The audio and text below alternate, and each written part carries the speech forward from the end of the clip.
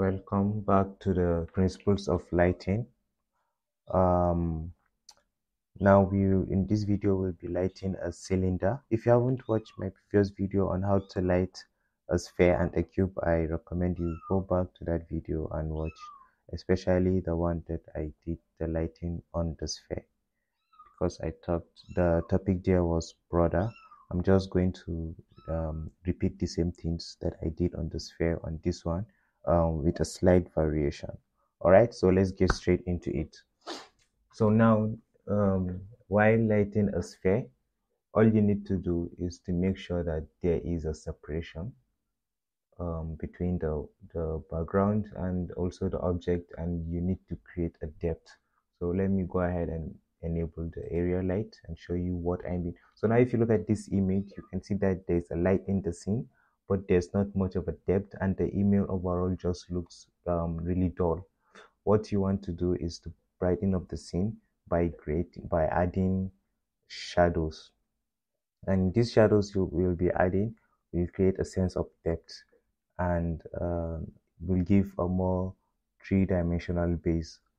So what I can do now is to create the point lamp. Now this will help me in creating the depth. But now the problem is that now that I've enabled the point lamp, you can see a little bit of a shadow here. It's very soft, and it's very long.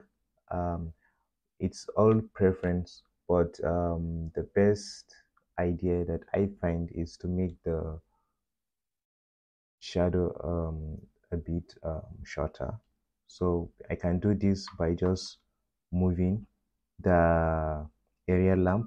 When I move it upwards, it becomes shorter. When I move it downwards, it becomes longer. So I'm going to move it upwards and then also move it forward to keep the shadow behind, and then more, take it up like this, something like this. And now I want to make sure that now you can see a bit of a separation. You can see the highlights from this side, and also the shadow, a bit of a shadow at this side, and then also the drop shadow. I can make this more pronounced by adding a softbox. So let me go ahead and add my softbox. So now you can see the scene, it's becoming better. If you want, you can increase the intensity of your lighting, maybe let's say 1000. And yeah, this is what you have.